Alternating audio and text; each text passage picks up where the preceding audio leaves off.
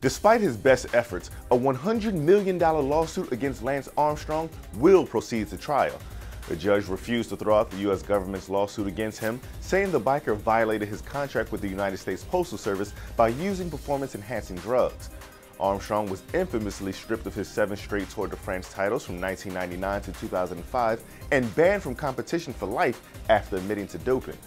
The Postal Service says they paid Armstrong $17 million and spent $33 million as the main sponsor on several of Armstrong's teams and are seeking triple the amount back in the lawsuit.